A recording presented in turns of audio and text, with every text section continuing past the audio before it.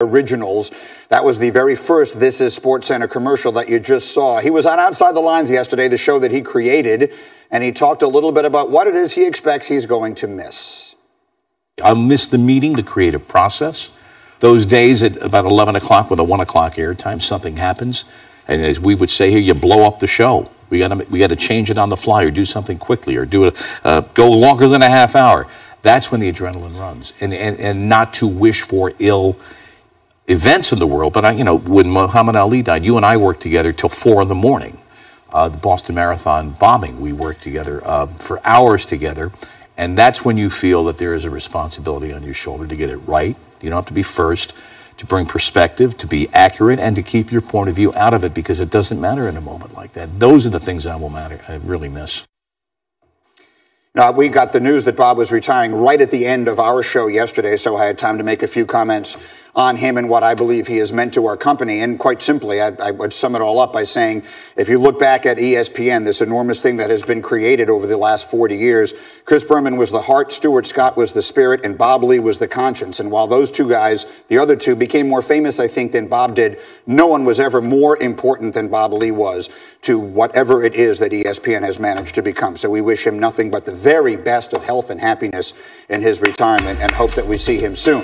And having said that, we welcome you to another hour of Get Up. Jay Will is here. Jalen's coming. Woj is coming. We are live, as always, from above the Heineken River Deck at Pier 17. And here comes the menu. We're getting up with KD. He officially took his first step out of Golden State yesterday. Maybe. We'll tell you why the timing of all of this could make all the difference. That is off the very top. And then the Rockets are putting the full court press on in pursuit of Jimmy Butler.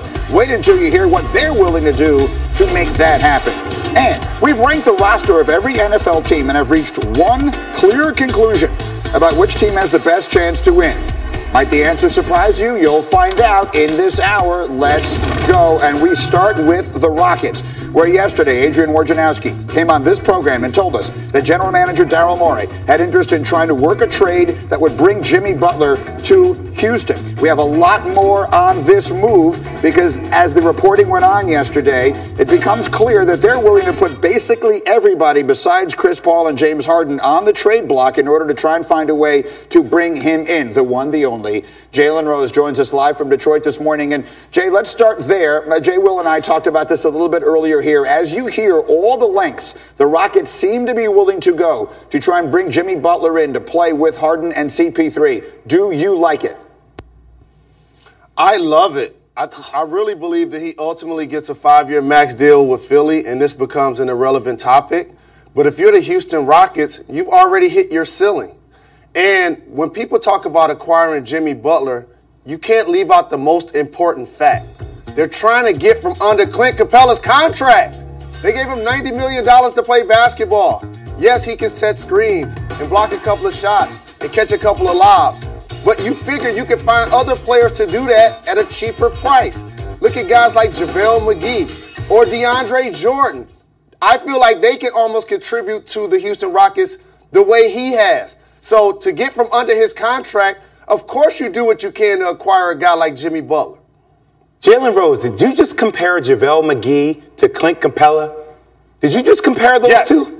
Really, as far as efficiency, as far as how much his game, as far as Clint Capella and how much his game has improved over the last 3 years of his career. Like, so all I'm saying is that, okay, this team ranked last in bench minutes, points, steals, rebounds. And now you're going to take that away to add Jimmy Butler to the squad and take away all their bench or all the hardworking guys like PJ Tucker. And then you're going to have 3 guys that are paid over $30 million. You're going to be in the same cap situation. Jay Williams, we just saw the Golden State Warriors lose the championship. However, they lost it because of injuries. They didn't have depth either. The league has become that. Big twos. Look at the Lakers. They have LeBron James, Anthony Davis, and Kyle Kuzma, and they don't even have a roster yet. But yet we already feel like that they're going to be a championship contending team. That's where the game is now. It is wide open. The Golden State Warriors probably going to lose KD. Clay's going to be injured. We got to see what's going to happen with Denver and Michael Porter Jr. I love that Utah got Mike Conley Jr. Hopefully Portland can secure somebody in free agency. The Houston Rockets are right there. If you acquire a guy like Jimmy Butler, I think it brings a validity to what you're trying to do with James Harden because they're peers. It ain't like in Minnesota where he was the big brother and he was trying to get Karl Anthony Towns and Wiggins to buy in. The Rockets have been trying to get Jimmy Butler on their team for a couple of years. They offered 4 first-round picks to get him. He is a dynamic player. And look at it like, let me ask you this question, Jay. Yep. If you're Jimmy Butler, who are you better the next 2 or 3 seasons with? Joel Embiid and Ben Simmons, or Chris Paul and James Harden? Well, if I get the Supermax, and like you said before, then I'm staying. If I get the max, I'm staying in Philly. But I will say this though, the dynamic personality. You didn't answer. Your 3-piece suit is amazing. Take money out of the equation today. But I don't think they can win with James Harden. I'm raising my hand. I don't think they can win with James Harden. I'd like to answer your question, Jalen Rose. To me, the question is undoubtedly Philadelphia. You are much better off trying to win a championship with the pieces they have in Philly than the pieces they have in Houston, not only based on conference, which everyone always says the East is easier. I'm not even 100% sure I buy that anymore.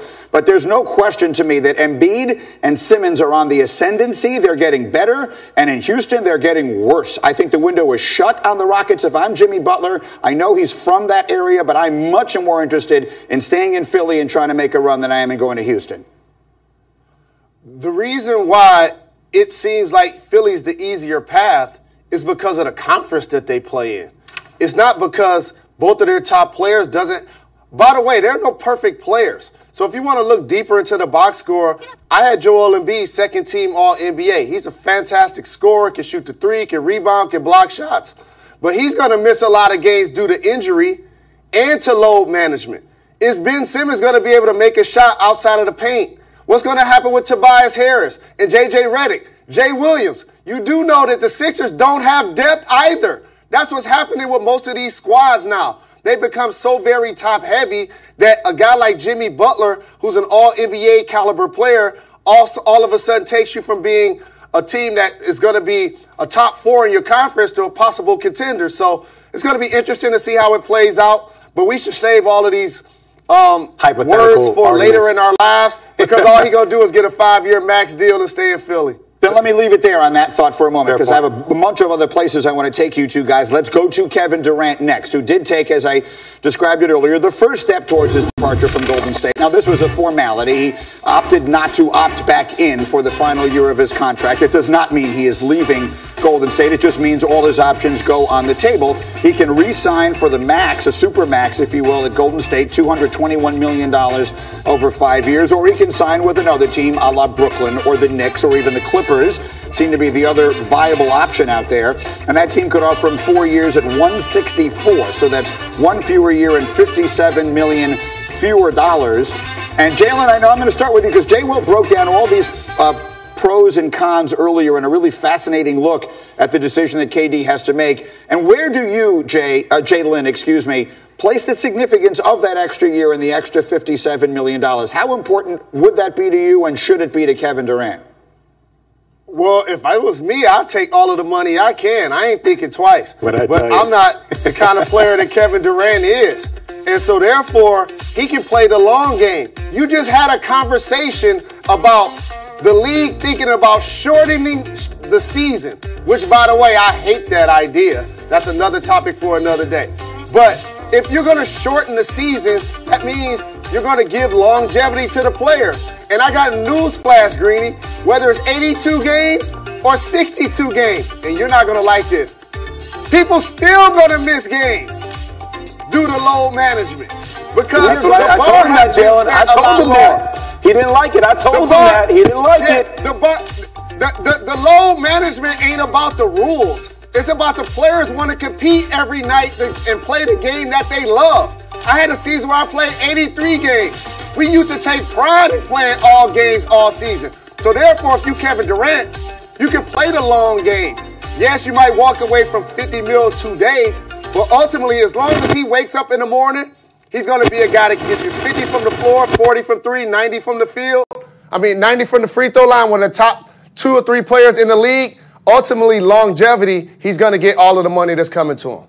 Another caveat on top of what J. Rose said, They do so much business. Like they've invested in Postmates, their relationship with his shoe deal. So you have all this ancillary income from all these other business transactions that make up for that loss. Well, KD is obviously a person in a unique circumstance. All right, guys, I'm going to let everyone in a little bit behind the scenes here. We have been pausing to some degree or stalling to some degree because I'm told that Woj has been